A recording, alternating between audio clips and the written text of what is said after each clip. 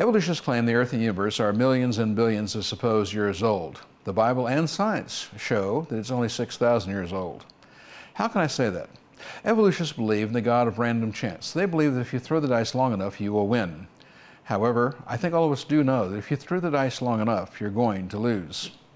Here's a little simple example. What is the possibility mathematically that evolution could be true? We can actually disprove evolution mathematically, as well as biologically, astronomically, geologically, paleontologically.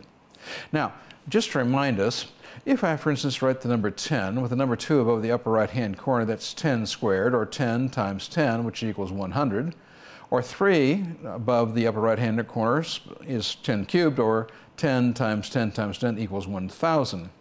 Now, just reminding ourselves of that, then let's write the number 10 with the number 23 above the upper right-hand corner.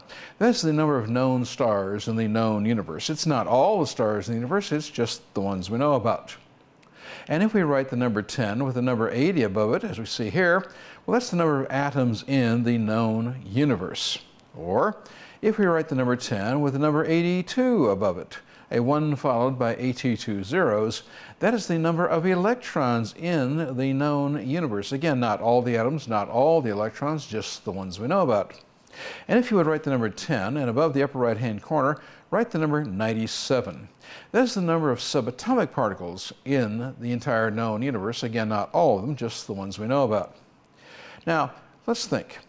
What is the chance that a tornado could go through a junkyard and create a Boeing 747 ready to fly, or that the proteins of a single amoeba could arise by chance? Well, please write the number 10, and above the upper right-hand corner, write the number 40,000, a 1 followed by 40,000 zeros. Now, just to envision for a moment, a tornado going through a junkyard and assembling a Boeing 747 ready to fly.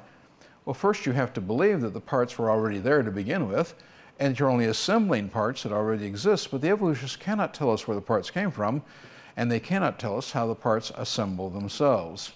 You see, you really can disprove evolution mathematically, and you really can prove that the Bible is telling the truth. You really can trust the Bible about a creation 6,000 years ago.